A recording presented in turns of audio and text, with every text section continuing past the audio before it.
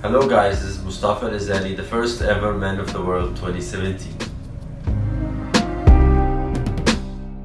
I'm from Alexandria, Egypt, and I finished my studies as an accountant, and I started doing modeling back to Dubai, and I won Mr. Conjality in Star Hunt 2017 back to Dubai. And when I won the pageant, I got the chance to represent my country. And when I came here, I represented my country as Man of the World Egypt, and I got the chance to win the first ever Man of the World 2017.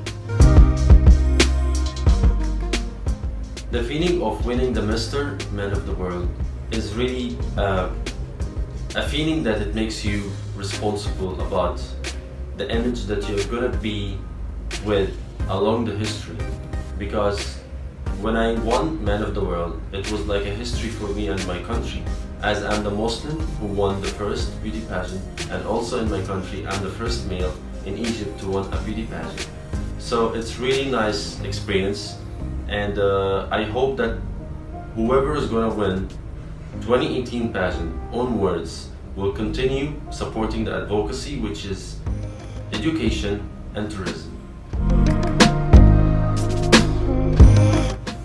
Man of the World is a very manly pageant who's focusing on a really man who can be responsible about his advocacy and his actions towards the society. Me.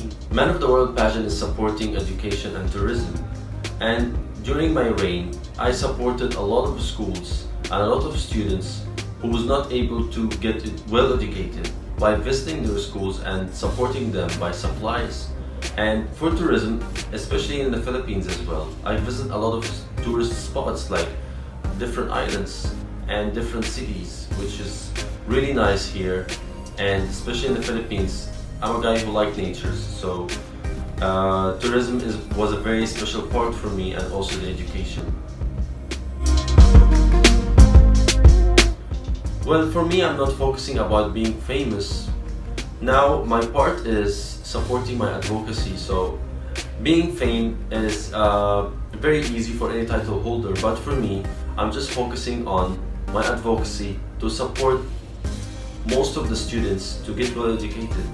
So while I'm getting not being famous but well known among the students, it's such a blessing for me to like see them on my social media, like see them comments and being in touch with me is such a blessing for me, rather than getting fans who doesn't even know me. So it's kind of blessing for me to have an advocacy to support education.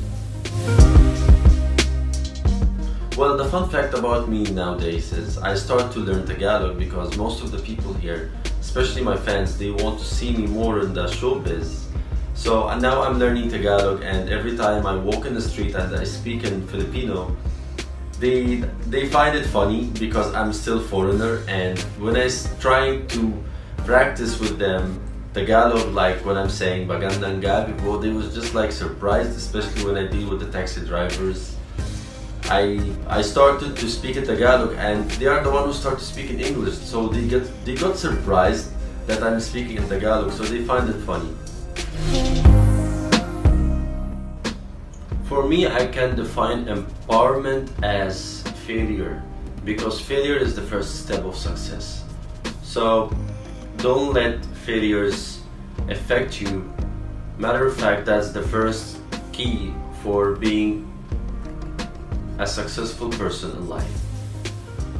As my rule, I'm also a motivational speaker on my social media, especially on Instagram, which is Man of the World. I'm always empowering people and always keep posting positive things so they can have positive thoughts about their problems in life, and also I'm doing my best so I can empower them by my work through my advocacy. Well, what I'm expecting next week in India, that there will be a very strong candidate who's going to compete here in the Philippines. And not only in the India, but I have seen a lot of pictures, and I heard that there will be a very strong challenge here in the Philippines to compete for the title Man of the World 2018.